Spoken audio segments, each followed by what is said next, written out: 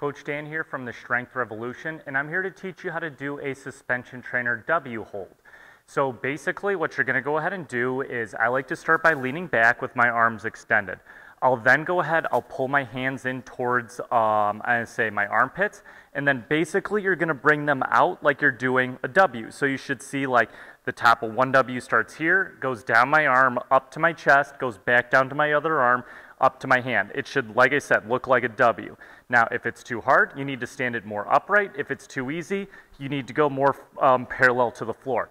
This is one you want to be careful with. It's a lot harder than you would think, but basically you should be feeling this a lot through, say, your rear delt and even into your lat, maybe even a little bit of tricep.